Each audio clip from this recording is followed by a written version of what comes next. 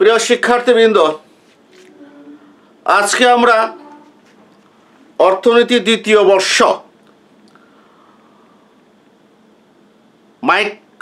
গাণিতিক অর্থনীতি mathematical ইকোনমিক্সের differential ইকুয়েশনের তৃতীয় ক্লাস করব।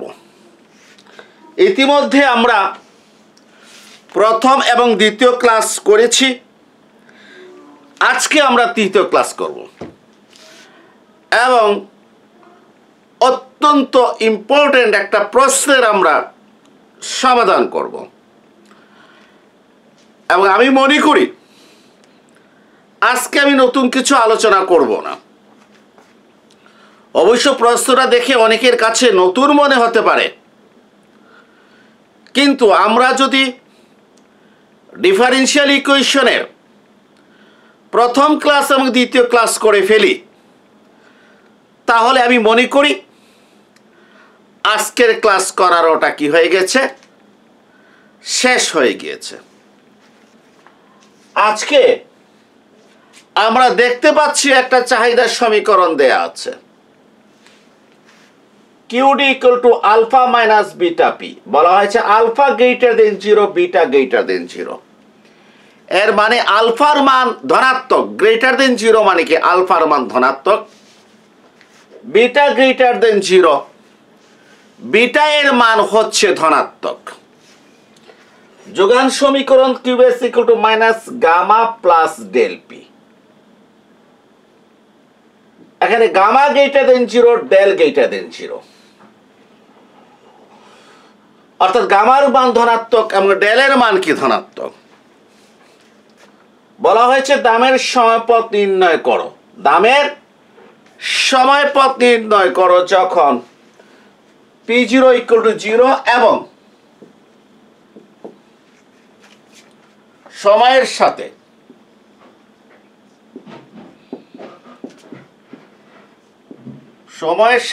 দামের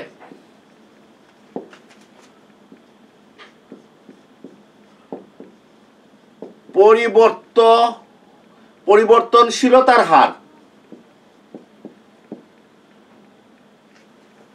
অতিরিক্ত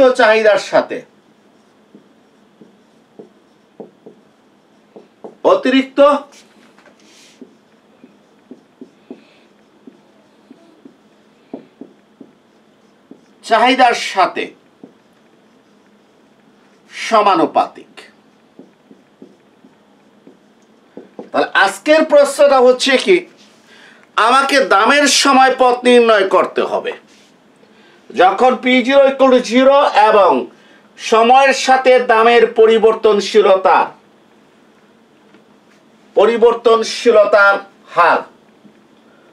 পরিবর্তনশীলতার হার অতিরিক্ত চাহিদার সাথে সমানুপাতিক সম্পর্কে আবদ্ধ।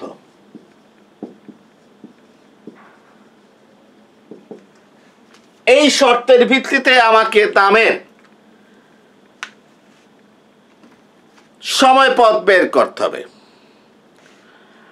একটা জিনিস মনে রাখতে হবে, গত ক্লাসে আমরা যে ডিফারেন্সিয়াল ইকুয়েশনের নির্দিষ্ট সমাধান বের করেছি, আজকেও আমরা নির্দিষ্ট সমাধান বের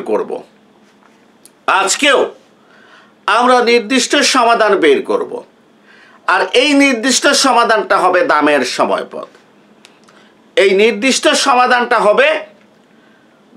সময়পথ। অতএব দামের সময়পথ, টাইম পাথ, এই সময়পথ শুনে আমাদের ভয় পাওয়ার কিছু নাই। গত ক্লাসের নির্দিষ্ট সমাধান ডিফারেন্সিয়াল ইকুয়েশনের আজকের ক্লাসে এইটা হয়ে যাবে দামের সময়পথ। সময় গেলে আরো ব্যাখ্যা বিশ্লেষণ করব। আজকের আলোচনায় যাওয়ার পূর্বে আমি একটা বিষয় তুলে ধরছি, সেটা হচ্ছে 4:8, 8:16।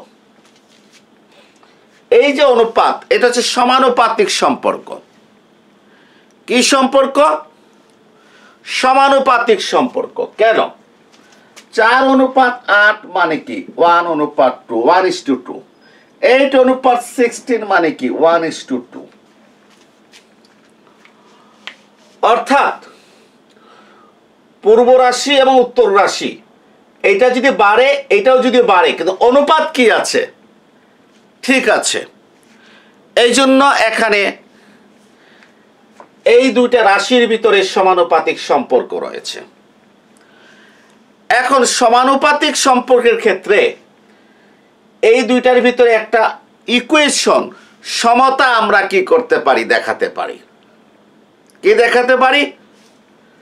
আমরা একটা সমতা কি করতে পারি দেখাতে পারি। এখন প্রশ্ন হচ্ছে এই সমতাটা আমরা কিভাবে দেখাবো? তো ধরি 4:8, 8:16, 1:2, 1:2। এই 4, 8 হয়েছে, আরো তো অনেক কিছু হতে পারে। এটাকে এ ধরলাম, এটা কি ধরলাম বি ধরলাম। এই অনুপাত বিটা কত থাকবে 1:2, মানে সমানুপাতিক সম্পর্ক। কারণ এই দুইটার ভিতরে আমরা একটা সমতার সম্পর্ক আনবো, সেটা এইভাবে A = JB। যে হচ্ছে সমানুপাতিক ধ্রুবক। এই সমানুপাতিক ধ্রুবকের মাধ্যমে আমরা এই দুইটার ভিতরে কি করব সম্পর্ক আনবো। এই যেটা হচ্ছে সমানুপাতিক ধ্রুবক। আমার এই উদাহরণে সমানুপাতিক ধ্রুবক j এর মান হচ্ছে 2। আমার এই উদাহরণে সমানুপাতিক ধ্রুবক j এর মান হচ্ছে কত 2, অর্থাৎ A = কত twice B। A = twice B। এখন আমরা দেখি, যদি আমি ভুল বলেছি, আমার এই উদাহরণের সমানুপাতিক ধ্রুবকের মান হচ্ছে হাফ। কত বলেছি? সমানুপাতিক ধ্রুবকের মান হচ্ছে হাফ। এখন আমরা দেখি যে এর মানটা আমরা হাফ বলেছি। এখানে যদি আমরা বিটা কত 8 যদি ধরি, বিটা যদি 8 ধরি, তাহলে এ কত 4।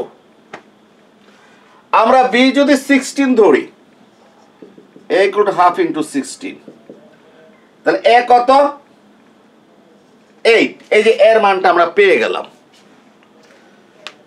তাহলে আমি আবারও বলছি, একটু ভালো করে খেয়াল করা দরকার। 4:8 হচ্ছে 1:2, 4 বেড়ে 8 হলো, 8 বেড়ে 16 হলো, 8:16 ওই 1:2। অনুপাত কি আছে? একই আছে। এটাকে বলা হয় সমানুপাতিক সম্পর্ক। এখানে 4, 8 প্রতীক এ দ্বারা প্রকাশ করলাম, 8, 16কে প্রতীক বি দ্বারা প্রকাশ করলাম। এই দুটো প্রতীক এ আর বির ভিতরে যদি সমানুপাতিক সম্পর্ক হয়, তাহলে এটাকে সমানুপাতিক ধ্রুবক j এর মাধ্যমে এ আর বির ভিতরে আমরা সমতা তৈরি করতে পারি। A = JB। এখানে সমানুপাতিক ধ্রুবক j এর মানটা কত হবে? আমরা দেখেছি j এর মানটা হবে হাফ হবে, অর্থাৎ সমান হবে A = হাফ B। যখন B যদি 8 হয়, এ কত 4 না, B 8 বসিয়েছি, এ কত 4, B 16 হলে এই যে আগে কত আছে হাফ, এ কত 8, এর মানটা পেয়ে গেলাম। তাহলে দেখা গেল এই A অনুপাত B এর ভিতরে সমতা স্থাপন করা যায় সমানুপাতিক ধ্রুবক j এর মাধ্যমে। এই বিষয়টা আমাদেরকে কি করতে হবে? মনে রাখতে হবে। এই বিষয়টা আমাদেরকে গুরুত্ব সহকারে কি করতে হবে? মনে রাখতে হবে। এখন আরেকটা বিষয় আমি বলছি, সেটা মনে রাখতে হবে। সেটা হচ্ছে সমজাতীয় অন্তরক সমীকরণের সাধারণ রূপ, নন হোমোজেনিয়াস ডিফারেনশিয়াল ইকুয়েশনের সাধারণ রূপ। আমি এটাকে এইভাবে লিখছি, dp/dt =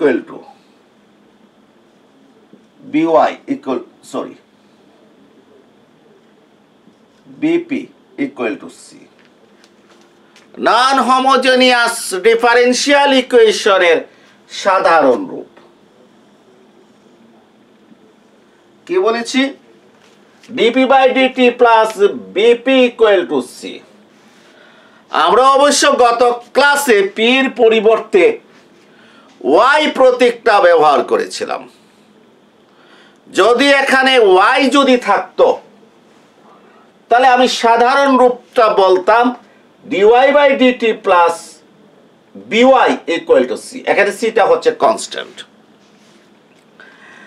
আমার কাজ হচ্ছে এই যে চাহিদার সমীকরণ দেওয়া আছে আর যোগান সমীকরণ দেওয়া আছে, আমাকে বলেছে দামের সময়পথ বের করো।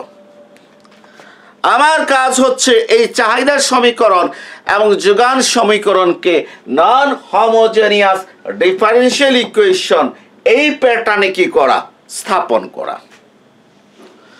যখনই আমি এই চাহিদা এবং যোগান সমীকরণকে নন হোমোজেনিয়াস ডিফারেনশিয়াল ইকুয়েশন অসমজাতীয় অন্তরক সমীকরণের যে প্যাটার্নটা দিয়েছি এই প্যাটার্নে যখন আমি কি করব, ট্রান্সফার করে ফেলবো, আমার কাজ শেষ। কারণ এই প্যাটার্নে ট্রান্সফার করার পর এইটার সমাধান আমরা গত ক্লাসে কি করেছি, শিখে ফেলেছি। এইটার সমাধানের জন্য প্রথমে এটাকে সমজাতীয় অন্তরক সমীকরণে রূপান্তর করতে হবে, মানে এখানে 0 দিতে হবে।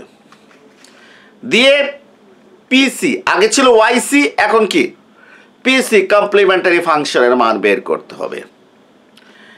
এরপরে আগে ওয়াই সমান কে ধরেছিলাম, এখন পি সমান কে ধরে কে এর মান বার করে আমরা পিপি, আগে ছিল ওয়াইপি পার্টিকুলার ইন্টিগ্রাল, এখন পিপির মান বার করব।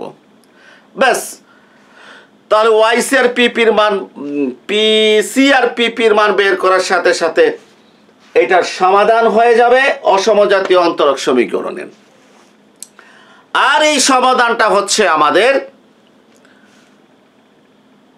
দামের সময়পথ। কেন দামের সময়পথ বলা হয় এটা সমাধান বের করার পর আমি বলবো। তাহলে এখন আমার কাজ কি, আমার কাজ হচ্ছে দামের সময়পথ বের করা। আর এই দামের সময়পথ বের করার জন্য আমার কাজ হচ্ছে এই চাহিদা এবং যোগান সমীকরণকে অসমজাতীয় অন্তরক সমীকরণে ঠিক এই ধাঁচে এই প্যাটার্নে কি করতে হবে, নিয়ে যেতে হবে। মনে রাখতে হবে ডিপি বাই ডিটি সহগ 1 প্লাস বিপি, এখানে পি থাকবে, এখানে বি থাকবে সহগ, ইকুয়াল টু সি কনস্ট্যান্ট, মানে এখানে কোনো পি থাকবে না, ডান দিকে কোনো টি থাকবে না। এখন আমরা কাজ শুরু করব। কাজ শুরু করতে হবে প্রশ্নের আলোকে। প্রশ্ন কি বলেছে, সময়ের সাথে দামের পরিবর্তনশীলতার হার। সময়ের সাথে দামের পরিবর্তনশীলতার হার, এটাকে কিভাবে প্রকাশ করা যায়? এটাকে প্রকাশ করা যায় এইভাবে, ডিপি বাই ডিটি সময়ের সাথে দামের পরিবর্তনশীলতার হার। আমরা জানি ডিডি এক্স ওয়াই, এটার অর্থ হচ্ছে এক্স এর এক একক পরিবর্তনের ফলে ওয়াই এর পরিবর্তন। এটা হচ্ছে সময়ের এক একক পরিবর্তনের ফলে দামের পরিবর্তন, অর্থাৎ সময়ের সাথে দামের পরিবর্তনশীলতার হার। অতিরিক্ত চাহিদার সাথে, কার সাথে? অতিরিক্ত চাহিদার সাথে সমানুপাতিক সম্পর্কে আবদ্ধ। সমানুপাতিক সম্পর্ক, এই চিহ্নটাকে বলা হয় সমানুপাতিক চিহ্ন। কার সাথে? অতিরিক্ত চাহিদার সাথে, কিউডি মাইনাস কিউএস। এই তো লেখা হয়ে গেল। প্রশ্ন যা বলেছে প্রশ্নের আলোকে আমরা কি করেছি, আমরা লিখেছি। আমরা প্রশ্ন যা বলেছে তার বাইরে আমরা এক বিন্দু আমরা কিন্তু যাই নাই। আমাদেরকে বলেছে সময়ের সাথে দামের পরিবর্তনশীলতার হার। আগে এই কথাটা বুঝি, সময়ের সাথে দামের পরিবর্তনশীলতার হার ক্যালকুলাস পদ্ধতি হচ্ছে ডিপি বাই ডিটি, অর্থাৎ পিকেটির সাপেক্ষে অন্তর্কলন করতে হবে। অতিরিক্ত চাহিদার সাথে, অতিরিক্ত চাহিদা মানে কি? চাহিদা মাইনাস যোগান, কিউডি মাইনাস যোগান, সমানুপাতিক সম্পর্কে আবদ্ধ। এই যে সমানুপাতিক সম্পর্ক, একটু আগে আমি বলেছি সমানুপাতিক সম্পর্ক আবদ্ধ হলে এই লেফট হ্যান্ড সাইড এবং রাইট হ্যান্ড সাইডের ভিতরে সমতার সম্পর্ক। কার মধ্যে? এই লেফট হ্যান্ড সাইড আর রাইট হ্যান্ড সাইডের ভিতরে কি হবে? সমতার সম্পর্ক আসে। সমানুপাতিক ধ্রুবকের মাধ্যমে। মনে করি সেই সমানুপাতিক ধ্রুবক হচ্ছে জে। তাহলে আমি কি লিখতে পারি? DP by DT equal to J QD minus QS. এখানে যে সমানুপাতিক কি ধ্রুবক, আর যে গ্রেটার দেন জিরো মানে যে এর মানটা ধনাত্মক হবে, আর এইটা হচ্ছে সমানুপাতিক ধ্রুবক। এটা কেন সমান হয় আজকের ক্লাস শুরুতেই কিন্তু এই বিষয়টা কিন্তু আমি ব্যাখ্যা করেছি। তাহলে সমানুপাতিক ধ্রুবক যে এর মাধ্যমে left hand side right hand side কি করলাম? সমান করলাম। এখন কিন্তু আমার কাজ কি? এই প্যাটার্নে যাওয়া। এটা আমার টার্গেট। আমার টার্গেট কোন প্যাটার্নে? এই প্যাটার্নে চলে যাওয়া। তবে এই প্যাটার্নে তো আমি হঠাৎ করে যেতে পারবো না, আমাকে আস্তে আস্তে কি করতে হবে? আমাকে যেতে হবে। আমাকে সরল করে কি করতে হবে? যেতে হবে।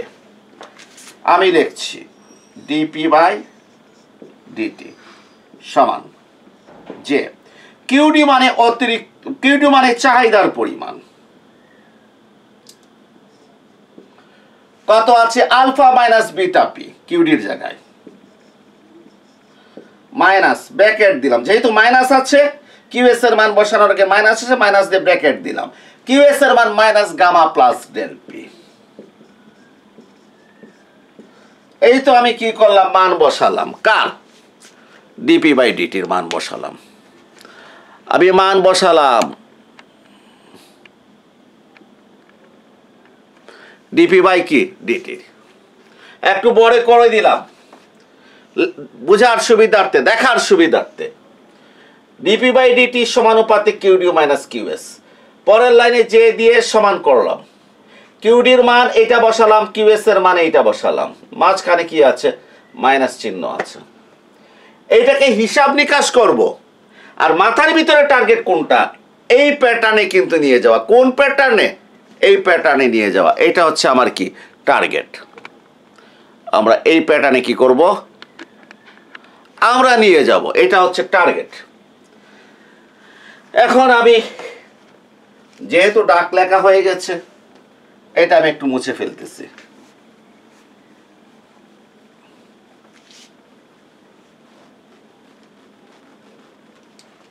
এখানে একটু লিখে নিচ্ছি। আমার ইনফরমেশন ছিল পি জিরো ইকুয়াল টু কত? জিরো। ইনফরমেশন কি ছিল? P zero equal to zero. এখন আবার লিখি, আমি শুরু করি DP by DT. DP by DT যে লিখলাম alpha minus beta P, alpha minus beta P, minus মাইনাসে প্লাস গামা, প্লাস গামা, প্লাসে মাইনাসে minus del P equal to, sorry এই হয়ে গেল। অর্থাৎ আমি কি লিখেছি?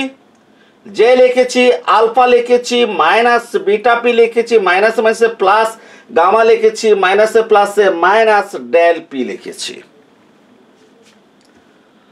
এরপর আমি আরেকটু সরল করি। DP by DT, DP by DT equal to J alpha, J R alpha গুণ দিলাম, মাইনাস জে বিটা পি, এটা গুণ দিলাম, প্লাস জে আলফা, আর প্লাসে মাইনাসে মাইনাস জে ডেল পি। তাহলে আমি কি করেছি? এটা গুণ দিয়ে জে আলফা লিখেছি, জের সাথে এটা গুণ দিয়ে প্লাসে মাইনাসে মাইনাস জে বিটা পি লিখেছি, প্লাসে প্লাসে প্লাস জে আলফা লিখেছি, প্লাসে মাইনাসে কি মাইনাস জে ডেল পি লিখেছি। আমি এক কাজ করি, এটাকে একটু উপরে লিখে দিচ্ছি। ডিপি বাই ডিটি সমান কত? Sorry, DP by DT plus BP equal to C, যে জেনারেল ফর্ম।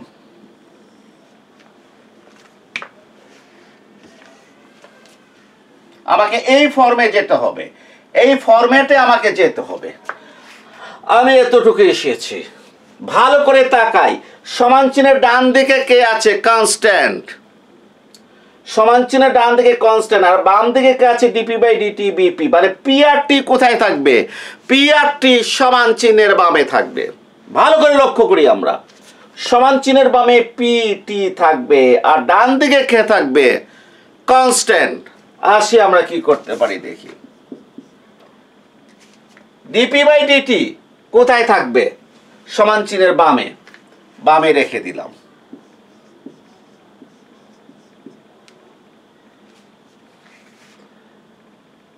যে আলফা ইট ইজ কনস্ট্যান্ট, যদি এর সাথে পি যুক্ত থাকতো তাহলে এটা সহগ হয়ে যেত, এবং পি থাকার কারণে এটা সমান চিহ্নের বামে থাকতো। যেহেতু পি নাই, টি নাই, অথবা এটা শুধুমাত্র কনস্ট্যান্ট। যে আলফা সমান চিহ্নের কোথায় থাকবে? ডানে থাকবে, মানে যেখানে আছে সেখানে। Minus J beta P, P আছে না? পি থাকলে কোথায় চলবে? জমা সমান চিহ্নের বামে, পি থাকলে সমান চিহ্নের বামে। অতএব মাইনাস জে বিটা পি এই সমান চিহ্নের কোন দিকে চলে আসবে? বামে। Plus J beta P. যে আলফা ইট ইজ কনস্ট্যান্ট সমান চিহ্নের ডানে আছে, যা আছে তাই থাকবে। জে ডেল পি, কে আছে? পি আছে, সমান চিহ্নের বামে চলে আসবে। প্লাস জে ডেল পি সমান, এখানে কে থাকবে? জে আলফা প্লাস, ভুল করলাম, জে আলফা, ও সরি, এটা জে গামা। এটা হচ্ছে কত? J gamma, J gamma. তাহলে J alpha plus J gamma, এটা গামা, তাহলে জে গামা হবে এখানে। এটা সমান চিহ্নের কোথায় থাকবে? ডানে। তা আবার একটু আমরা ভালো করে একটু লক্ষ্য করি, সমান চিহ্নের বামে কে থাকবে? পি বা টি, এরা সমান চিহ্নের বামে, এদের সাথে যারা যুক্ত থাকবে সমান চিহ্নের বামে। আর পি টি থাকবে না, শুধুমাত্র কনস্ট্যান্ট, এরা সমান চিহ্নের ডানে। তাহলে আমরা এই সমীকরণটা একটু ভালো করে লক্ষ্য, ডিপি বাই ডিটি সমান চিহ্নের বামে আছে, থাকবে। এখানে পি আছে, বামে চলে আসবে। এখানে পি আছে, বামে চলে আসবে। যে আলফা, যে গামা ইট ইজ কনস্ট্যান্ট, সমান চিহ্নের ডানে থাকবে। যে আলফা প্লাস যে গামা, আর মাইনাস জে পিটা পি বামে আসলে প্লাস হয়ে গেল, মাইনাস জে ডেল পি বামে আসলে কি হয়ে গেল? প্লাস হয়ে গেল। এরপরে আমরা কাজ করি, আমাদের কিন্তু এই ফরম্যাটে যেতে হবে, বারবার বলছি। কোন ফরম্যাটে? এই ফরম্যাটে, ডিপি বাই ডিটি প্লাস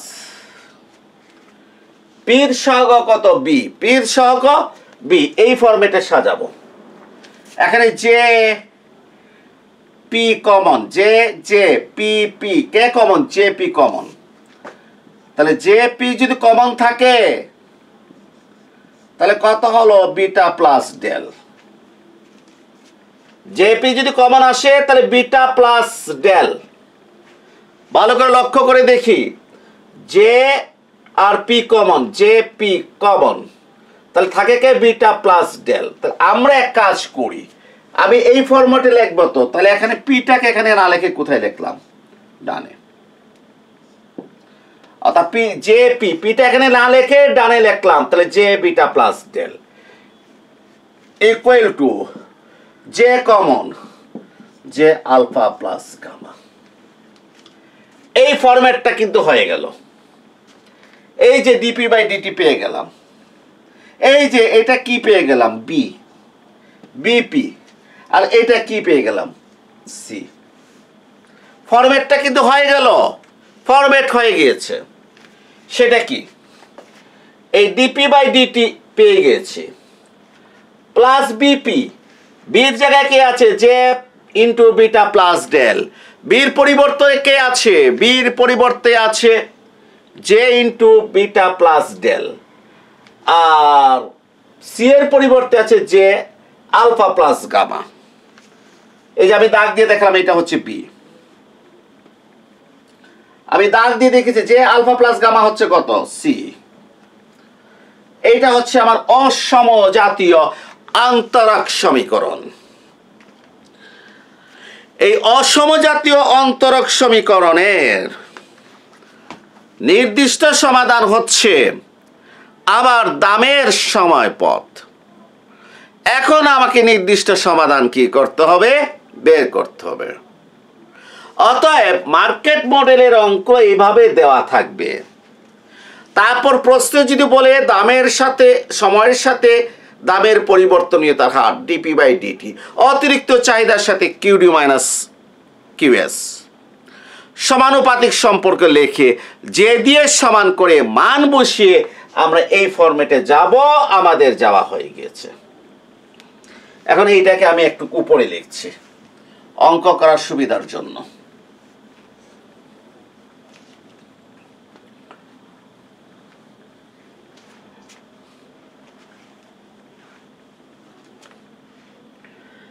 আমি এটা মুছে ফেলছি পুরাটাই, কারণ আমার জায়গার সুবিধার জন্য।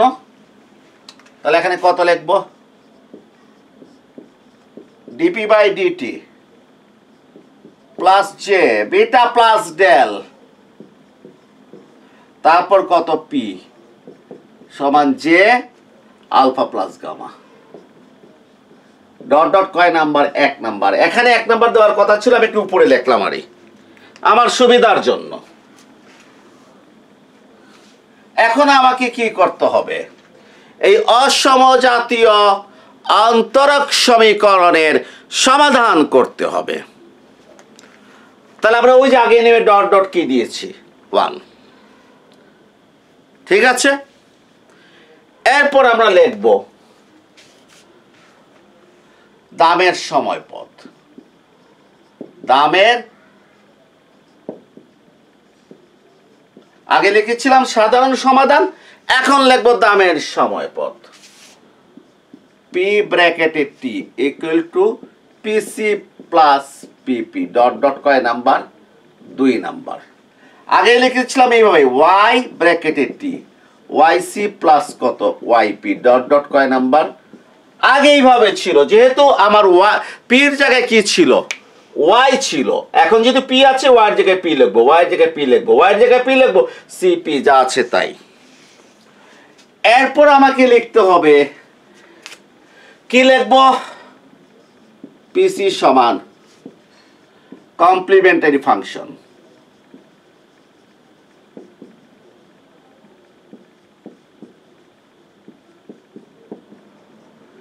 আর পিপি সমান পার্টিকুলার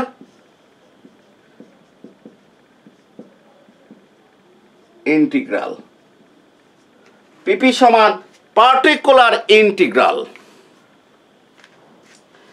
তাহলে আমাদের পিসি সমান কমপ্লিমেন্টারি ফাংশন আর পিপিটা হচ্ছে আমাদের পার্টিকুলার ইন্টিগ্রাল। এই দুটার মান বার করব, এইটা আমরা লিখব। এইটা লেখার পর আমরা লিখব পিসি বের করার জন্য 1 নংকে সমজাতীয় অন্তরক সমীকরণে রূপান্তর করা হলো। কি বের করার জন্য? পিসি বের করার জন্য 1 নংকে সমজাতীয় অন্তরক সমীকরণে রূপান্তর করা হলো। কথাটা আমাদেরকে লিখতে হবে এখানে। পিসি বের করার জন্য 1 নংকে সমজাতীয় অন্তরক সমীকরণে রূপান্তর করা হলো। এই কথাটা লেখার পর আমরা লিখব, এই কথাটা লেখার পর আমরা লিখব DP by DT plus J beta plus del P equal to কত? 0। এই হচ্ছে সমজাতীয় অন্তরক সমীকরণে রূপান্তর করা। সমজাতীয় অন্তরক সমীকরণের সমাধান কি?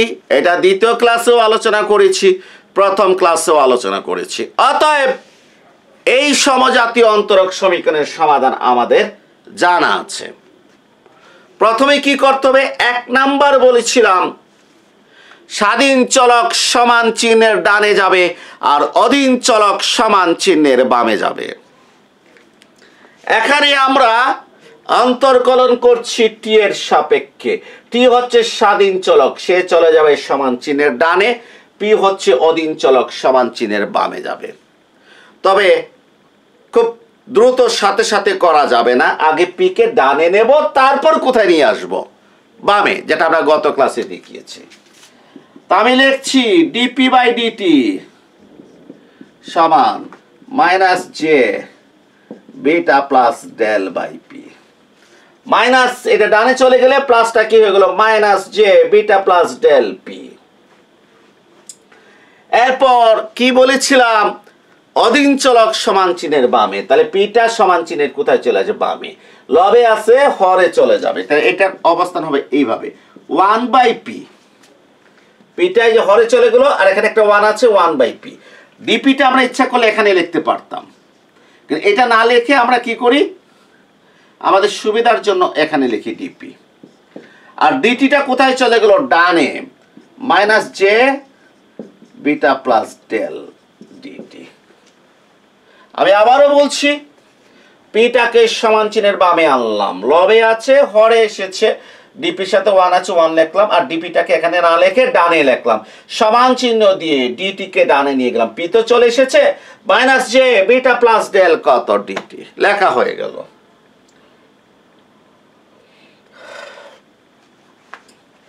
এখন আমরা লিখব কি? উভয় পক্ষের সমাকলন করে পাওয়া যায়। উভয় পক্ষে নিজ নিজ চলকের সাপেক্ষে সমাকলন করে পাওয়া যায়। ভাষাগুলো দেওয়া আছে। উভয় পক্ষে নিজ নিজ চলকের সাপেক্ষে সমাকলন করে পাওয়া যায়। নিচে লিখব উভয় পক্ষে নিজ নিজ চলকের সাপেক্ষে সমাকলন করে পাওয়া যায়।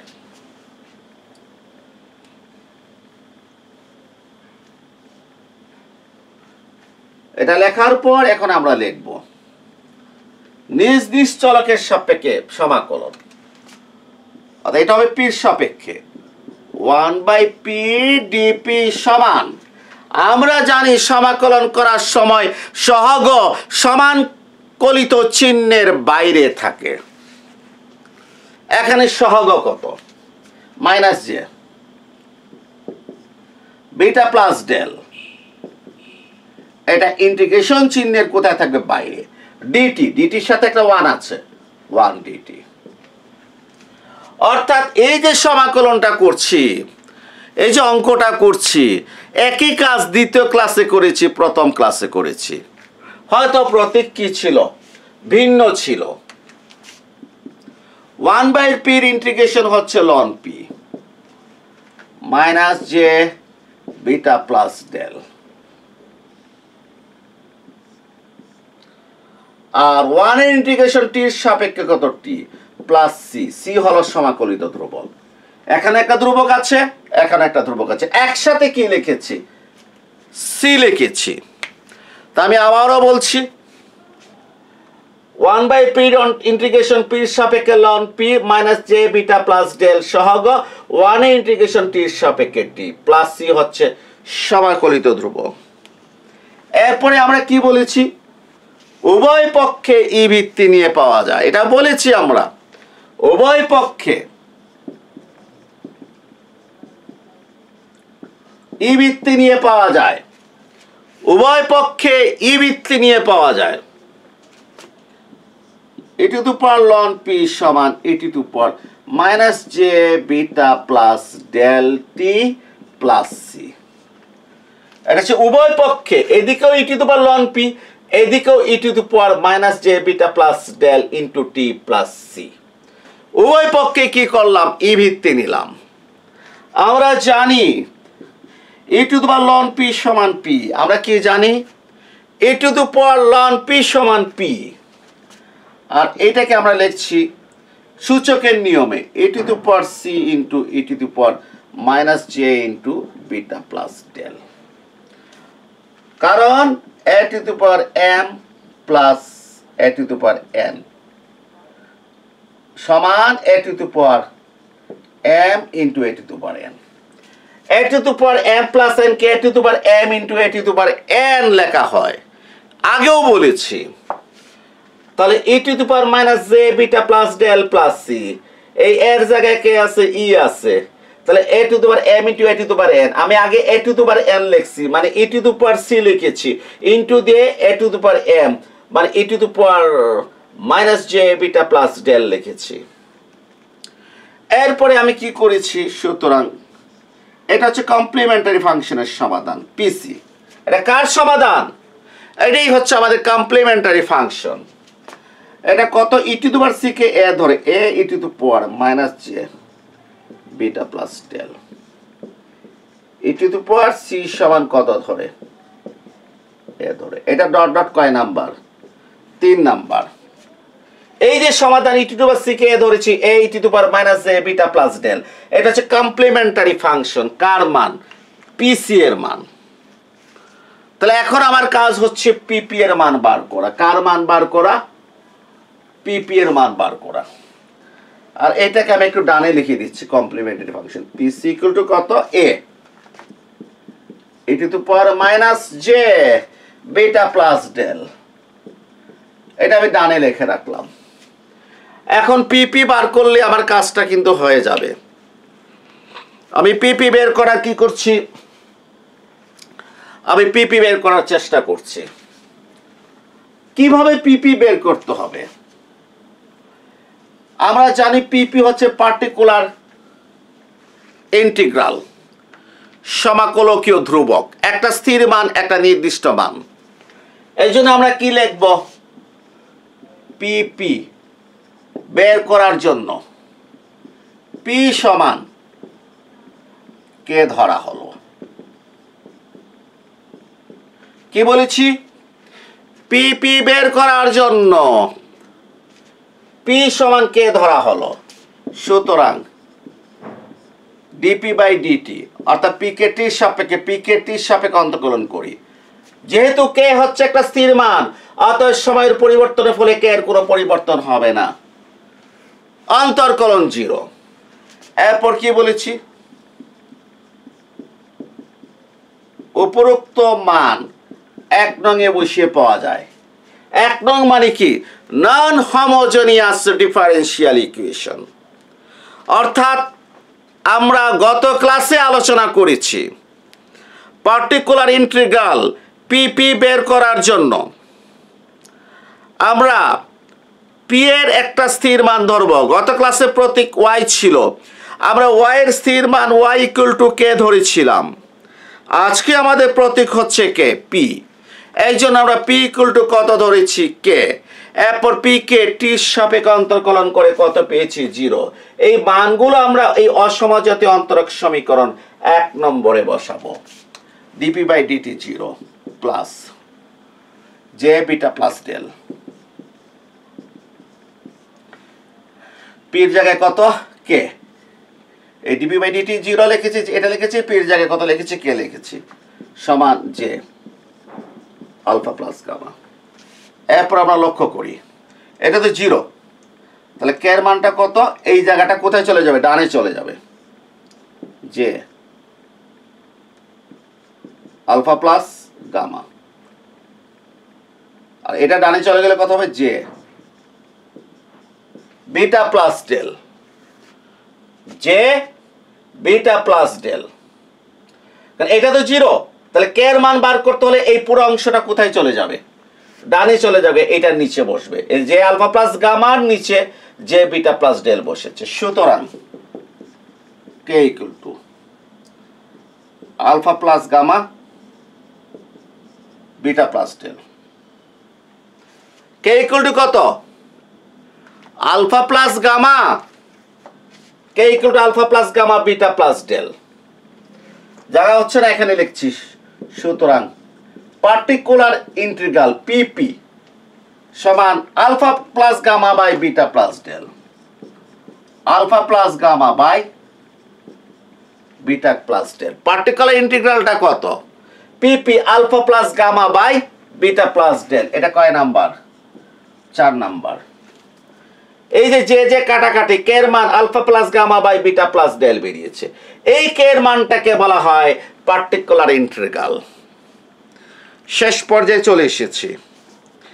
এখন আমাকে বলতে হবে পিসি ও পিপি এর মান 2 নং এ বসিয়ে পিসি ও পিপি এর মান 2 নং এ বসিয়ে দামের সময় পথ পাওয়া যায়। কি লিখব? পিসি ও পিপি এর মান 2 নং এ বসিয়ে দামের সময় পথ পাওয়া যায়। পিসি ও পিপি এর মান 2 নং এ বসিয়ে দামের সময় পথ পাওয়া যায়। আবারও বলছি, পিসি ও পিপি এর মান 2 নং এ বসিয়ে দামের সময় পথ পাওয়া যায়। 2 নং এ কি লেখা আছে? PT equal to PC plus পিপি और পিটি ইকুয়াল টু পিসিটা কত? এ ই to the power minus J beta plus del, আর পিপিটা হচ্ছে alpha plus gamma beta plus del. এই পিসিটা হচ্ছে এ ই to the power minus J beta plus del, পিপি হচ্ছে alpha plus gamma beta plus del. এই মান বসিয়ে এটা পেলাম। এরপর লিখব, এটা নাম দিয়ে আমরা কয় নাম্বার, যেটা এটা 4 নাম্বার, এটা কয় নাম্বার দিলাম? 5 নাম্বার। P0 ইকুয়াল টু 0 হলে কি লিখেছি?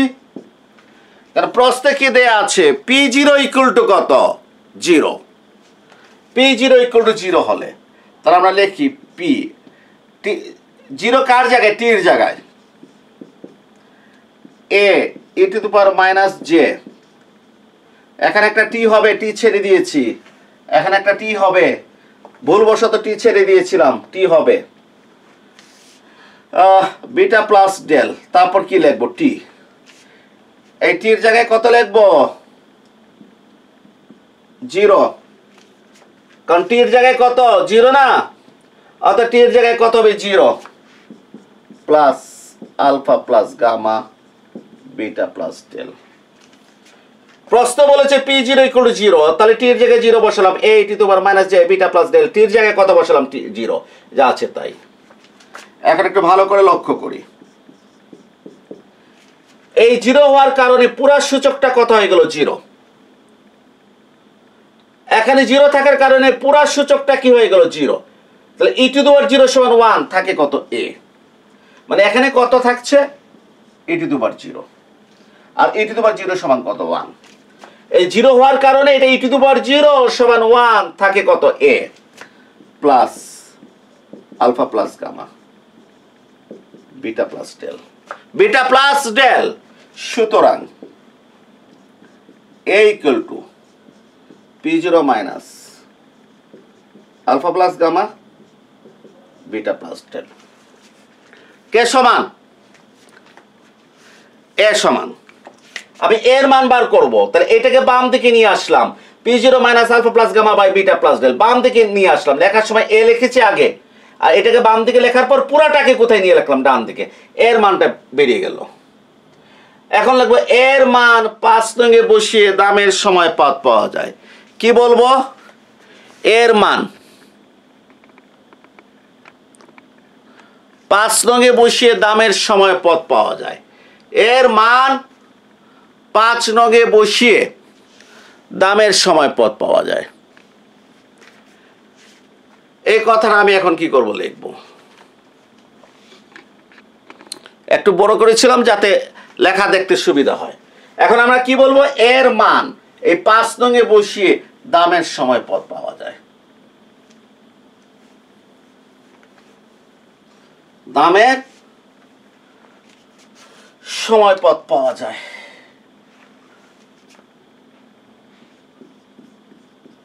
P ইকুয়াল টু এ লেখ, এর মানটা কত? P0 minus alpha plus gamma by beta plus del, alpha plus gamma by beta plus del. এর মানটা হচ্ছে P0 minus alpha plus gamma by beta plus del. এতে এর জায়গায় এই মানটা বসিয়ে দিলাম। এখন এইটা লিখবো, ই লিখবো। এখন কিন্তু একটা থার্ড ব্র্যাকেট দিতে হবে, না দিলে কিন্তু ইর সাথে গুণ বুঝাবে না। এটা না দিতাম যদি ইর সাথে এইটার গুণ বুঝাতো, এটার গুণ বুঝাতো না। এই জন্য থার্ড ব্র্যাকেট দিয়েছি। এই দিয়ে কত লিখবো minus J beta plus del,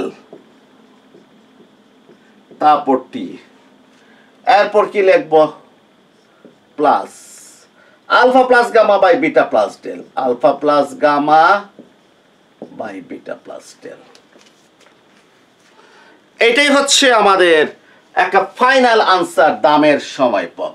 কারণ যেহেতু আমাকে প্রশ্নে P0 ইকুয়াল টু কি বলেছে 0 বলেছে, এই জন্য এই ইনফরমেশন হতে আমরা কার মান বের করেছি, এর মান বের করেছি, বের করে এখানে বসিয়ে দিয়ে আমরা দামের সময় পথ বের করেছি, অর্থাৎ নির্দিষ্ট সমাধান। অর্থাৎ কি নির্দিষ্ট সমাধান। এখন আমি বলছি এই নির্দিষ্ট সমাধানকে দামের সময় পথ কেন বলা হয়? এই নির্দিষ্ট সমাধানকে দামের সময় পথ বলা হয় কেন? এখানে যদি আমরা টির মান যদি 0 বসাই, মানে টির মান যদি 0 বসাই, তাহলে এখানে 0 বসবে। আমরা 0 পিরিয়ডের দাম পাবো। কোন পিরিয়ডের? 0 পিরিয়ডের বাজার দাম পাবো। 0 পিরিয়ড বলতে কোনটা বুঝি?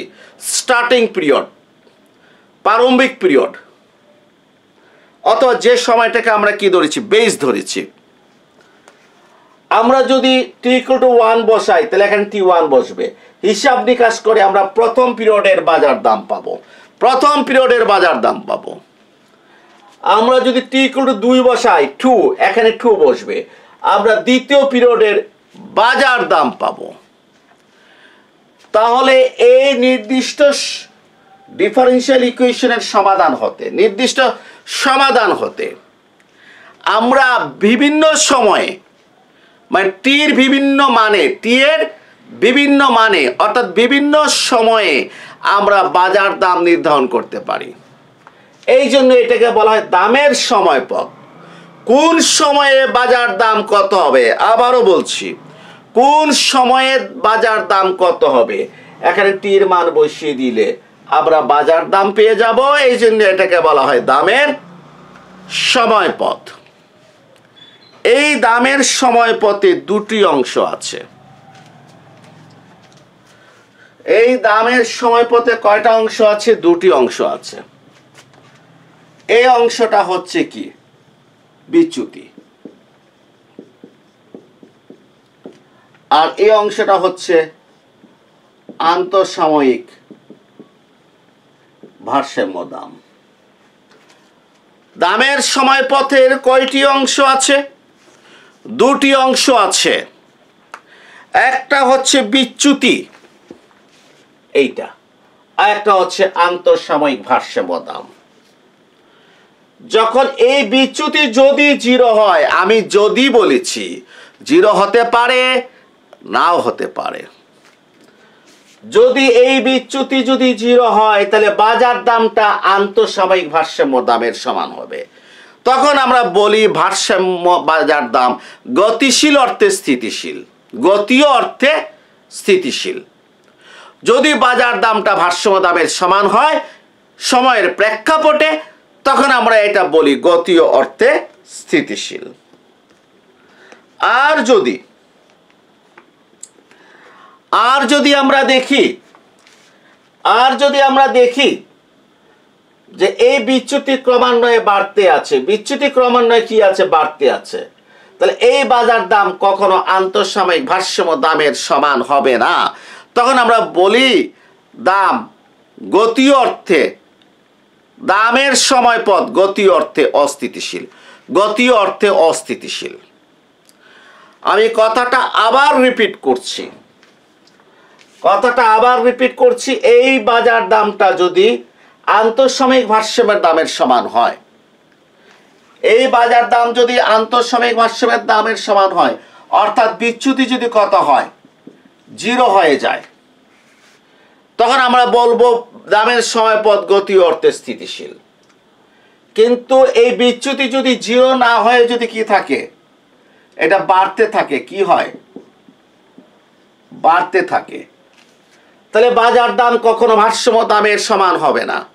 তখন আমরা বলি ভারসাম্য গতীয় অর্থে অস্থিতিশীল। মনে করেন আন্তঃসাময়িক ভারসাম্য দাম হচ্ছে 10, বিচ্যুতি +1, বাজার দাম 11, বিচ্যুতি +2, বাজার দাম 10-এর সাথে এই 2 যোগ হয়ে কত হবে 12, বিচ্যুতি 3, আন্তঃসাময়িক ভারসাম্য দাম 10 আর 3-এ কত 13, বাজার দাম বাড়তে থাকবে। অর্থাৎ বাজার দাম কখনো ভারসাম্য দামের সমান হবে না। কিন্তু মনে করেন এটা বিচ্যুতি 1, তাহলে 10 আর 1-এ বাজার দাম কত 11, বিচ্যুতি 0.5, 10 আর 0.5-এ বাজার দাম 10.5, বিচ্যুতি 0.25, 10 আর 0.25 মানে এটা তো যোগ হয়ে বাজার দাম, তো 10-এর সাথে 0.25 যোগ হয়ে কত হবে এটা 10.25। তাহলে এর মানে কি বাজার দামটা আস্তে আস্তে কোথায় চলে যাচ্ছে, আগে 11 ছিল, 11.5 ছিল, 10.25, আস্তে আস্তে 10-এর দিকে চলে যাচ্ছে। আমরা বলবো ভারসাম্য গতি অর্থে কি স্থিতিশীল। তাহলে আমরা একটা জিনিস বুঝতে পারলাম, ভারসাম্য স্থিতিশীল হতে হলে এই বিচ্যুতিটা কি হতে হবে 0 হতে হবে, বিচ্যুতিটা 0 হতে হবে। এখন আমাকে আরেকটা প্রশ্ন করলো, এই 2 নাম্বার প্রশ্ন,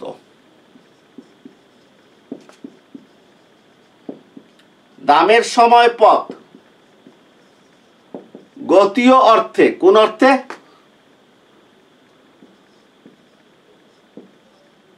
গতীয় অর্থে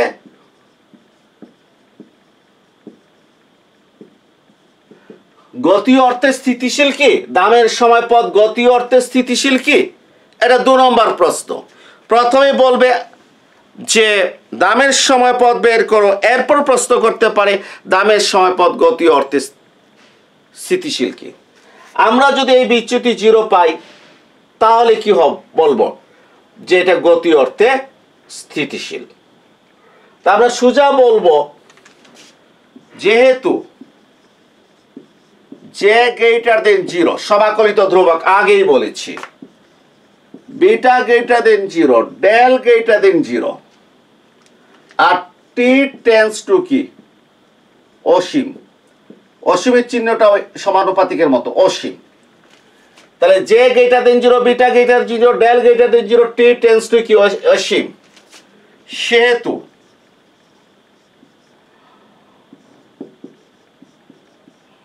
বিচ্যুতি কত P0 মাইনাস কত alpha minus gamma beta plus del e⁻j beta plus del T tends to 0 হবে।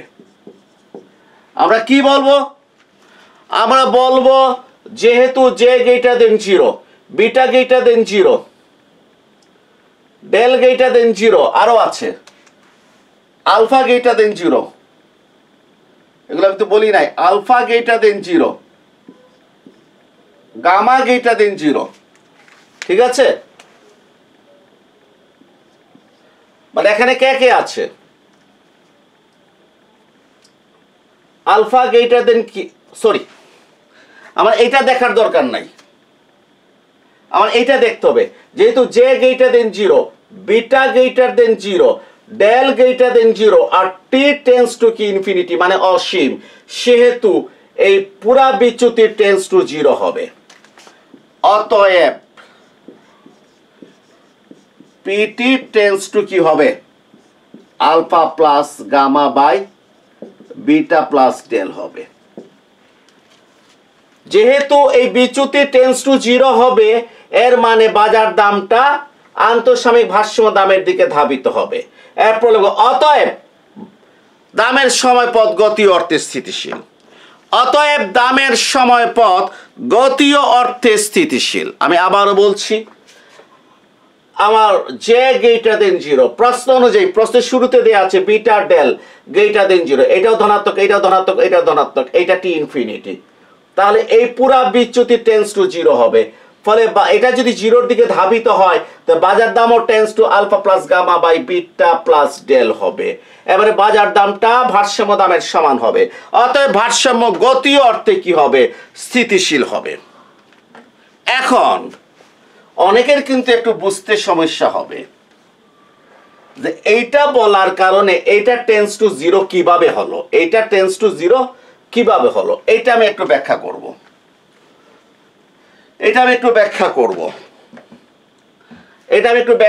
একটু লক্ষ্য করি আমরা। এই অংশটা গুরুত্বপূর্ণ হচ্ছে, এই অংশটা হচ্ছে সবচেয়ে গুরুত্বপূর্ণ, আমরা একটু লক্ষ্য করি। যে ধনাত্মক বলেছি, বিটা প্লাস ডেলও কি, বিটাও ধনাত্মক ডেলও ধনাত্মক, এগুলো সব ধনাত্মক। আর টি কি ইনফিনিটি, টি কি অসীম। ধনাত্মক মানকে অসীম দ্বারা গুণ করলে রেজাল্ট কি অসীম। আগে কি আছে, একটা মাইনাস আছে। ক্লিয়ার? একটু ভালো করে এই অংশটা আমরা লক্ষ্য করি ভালো করে। যে ধনাত্মক, বিটা ধনাত্মক, ডেল ধনাত্মক, এগুলো সব প্লাস, সব প্লাস। আর টিটা কি অসীম। এই মানগুলোকে অসীম মান দ্বারা গুণ করলে পুরাটা কি হবে, অসীম হবে। আগে কি আছে, মাইনাস আছে। এরপরে এটা কি হয়ে যাবে, 1/e⁴ অসীম। পাওয়ার মাইনাস থাকলে নিচে চলে আসবে 1/e⁴ অসীম। এখন আমরা দেখি এই পাওয়ার, ইর পাওয়ার একবার 1 দেব, একবার 2 দেব, একবার 3 দেব, একবার 60 দেব, 5 দেব, 50 দেব, 55 দেব, 60, পির পাওয়ার যত দেব এই নিচে মান বাড়তে বাড়তে কি হয়ে যাবে, অসীম হয়ে যাবে। মান বাড়তে বাড়তে কি হয়ে যাবে, নিচে অসীম মান হয়ে যাবে। আর 1 কে অসীম দ্বারা ভাগ করলে কি হয়ে যাবে, 0 হয়ে যাবে। এইটাই হচ্ছে কারণ। আমি আবারও ব্যাখ্যা করছি। এখানে যে বিটা ডেল সবগুলো প্লাস, টি হচ্ছে সময় অসীম। কেন সময় অসীম? আজকে আমি আছি, কালকে চলে যাব, সবাইকে চলে যেতে হবে, কেউ থাকবে না, কিন্তু সময় আছে, সময় থাকছে। আজকে 2019 সাল, এখন যখন 2119 মানে 2119 সাল আসবে, আরো 100 বছর পর এই সময় আমি যে ক্লাস করছি আর আমরা যারা ক্লাস শুনতেছি আমরা কেউ থাকবো না। 2119 সাল তো আছে, আশা করি থাকবে, আল্লাহ যদি রাখেন। তাহলে সময় হচ্ছে ইনফিনিটি। তাহলে ইনফিনিটি দ্বারা গুণ করলে পুরোটা ইনফিনিটি। আগে কি আছে, মাইনাস। তাহলে মাইনাস অসীম। মাইনাস থাকলে এটা কোথায় চলে যায়, এই পুরোটা হরে চলে যায়, প্লাস হয়ে। এখন পাওয়ার অসীম হলে রেজাল্ট কি হয়ে যাবে, অসীম। 1 কে অসীম দিলে 0। তাহলে এটা 0 হয়ে গেলে পুরা বিচ্যুতি কি হয়ে যাবে, 0 হয়ে যাবে। বাজার দাম ভারসাম্য দামের সমান হয়ে যাবে, অর্থাৎ ভারসাম্য গতি অর্থে কি হয়ে যাবে, স্থিতিশীল। আমি আগামী ক্লাসে আরেকটু বিষয়টা কি করব, ব্যাখ্যা করার চেষ্টা করব। আজকে যেটা দিলাম এটা বারবার বারবার বারবার চেষ্টা করার জন্য, প্র্যাকটিস করার জন্য বলছি। তখন আমাদের সমস্ত ক্লাসগুলো কি হয়ে যাবে, ইজি হয়ে যাবে। আশা করি আমরা এখন ডিফারেনশিয়াল ইকুয়েশনের মার্কেট মডেলের ম্যাক্সিমাম অঙ্ক সমাধান করতে পারবো। আরও একটা বা দুইটা ক্লাস আমি দুইটা ক্লাস আরও এখানে নিতে হবে। নেক্সট ক্লাস আসার আগ পর্যন্ত সবার কাছ থেকে বিদায় নিচ্ছি। ধন্যবাদ।